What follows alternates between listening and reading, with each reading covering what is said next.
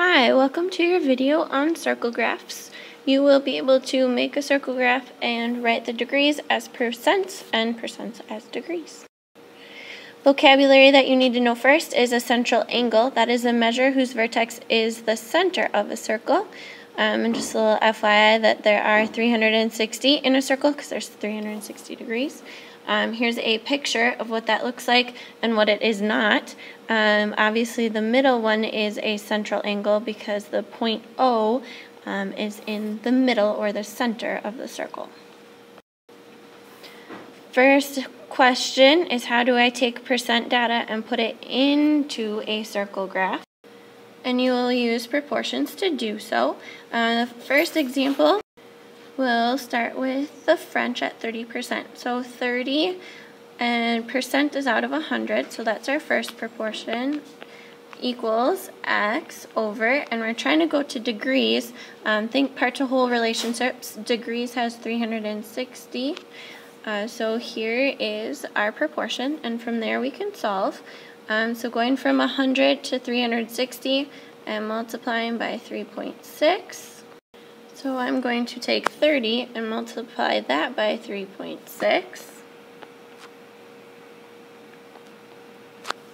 And I get x to equal 108. In other words, it is 108 degrees from here to here, 108 degrees of that circle. So that was the French. We're going to do a couple more here because you'll have to basically do for every problem, every table. The next one is Spanish. I'll put a letter S here. You're going to write your proportion. So 55% is out of 100. And then x over your 360 degrees. To go from 100 to 360, you multiply by 3.6.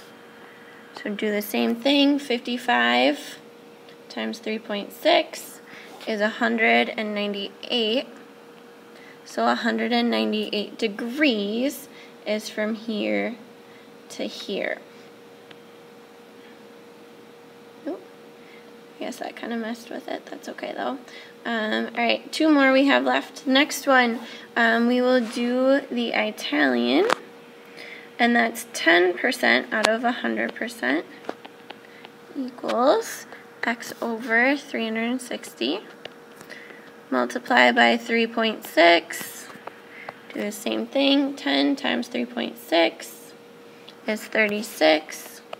So 36 degrees is the measure of that 10% space. And last but not least, we have the German at 5%. So 5 out of 100 equals x out of 360. Going from 100 to 360, I multiply by 3.6. Do the same thing. 5 times 3.6 is 18. So it is 18 degrees. I just want to take a second to show you this a little bit closer up. Please notice that there are no spaces. Even though it kind of looks like it in this table, there's actually no spaces. Everything's butted up next to each other, and they started at 0 when they measured this. Next question, how do I take data values and put it into a circle graph? So sometimes you're just given data like this problem here, and so what you have to do first is figure out your part to whole items of information. So really it's pretty easy. You have to just know the total. So at the end, if you're not given it, you're going to have to count up the total. And I figure that out by adding everything up. So 60 plus 40 plus 22 plus 15 plus 5 plus 20 gives me a total of 657 people. Now that I know that, I can focus on my part to whole relationships. So for dinner, my part is going to be 60 out of my whole 657, and that's where you're going to first convert it to a percent, because we want to know what percent of the circle graph that is. So we're going to set it up like this, and then going from 657 to 100, you will take your 100 and divide it by 657, and then you're going to get an answer of 0.1 0.152207. and I'm actually multiplying that, and you can double check by taking your 657 and multiplying it by that number, and you should get the correct answer. So then going to start with what I know to what I don't know, I'm going to multiply the same thing, 152207, and so I take 60 times that 0.152207, and I get x to be 9.132 degrees. Now that I know degrees, I'm going to solve for the percent. And so this is going to just not necessarily be super nice, but it's doable. Equals, now I have to find degrees. Degrees are out of 360. So I'm going to take that, multiply it by 3.6, 9.13 times 3.6 will give me 32 point, and with rounding, 87. So 32.87 degrees. Oops, and I mislabeled. This is 9.32%, which is 32.87 degrees. And that was for the dinner. I'm not going to do all of these because that would make for an incredibly long video. I'll do walking next.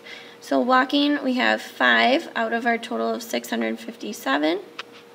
And we first need to find our percent. I'll label it P this time, that might be more helpful. Percent is out of 100, so 657 to 100, I multiplied by those 0.152207. So do the same thing, 5 times 0.152207, and that will equal, so P equals 0.76 approximately percent. After I find the percent, I take that number out of 100 and go to degrees out of 360. So multiply by 3.6, and we take that 0.76, multiply it by 3.6, and we get, I'll label this D this time. So D then is 2.74 with rounding degrees. So that's just a very, very small sliver of P. So if you need to do one more, you can, but I think this is good enough explanation. Remember this when you start to graph them, which we haven't showed you on the video. We'll do that in class. Always start at 0 degrees when you're making your circle graph, and then count from there. And then there are never, ever, ever any spaces involved ever. If there are spaces, that means you did it wrong. Here's your turn. How many degrees? In other words, what's the angle measure of the Nike shoes? So the Nike shoes, as you can see right here, are the 32% in that kind of purpley color. And then please put your answer, and on the Google form there will also be a couple additional questions. This is the end of the video. Thank you for watching. Have a great day. Don't forget to submit on Google Forms.